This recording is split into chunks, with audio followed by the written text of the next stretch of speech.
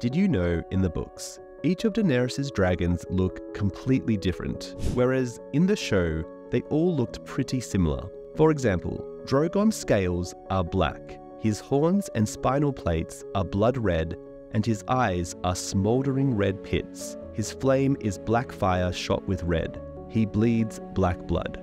Meanwhile, the majority of Viserion scales are cream, but his horns, wing bones, and spinal crest are gold-colored. His claws are black and sharp. Although his true color is cream, he is often referred to as the White Dragon. His blood glows gold and red. Lastly, Rhaegal is a green and bronze dragon.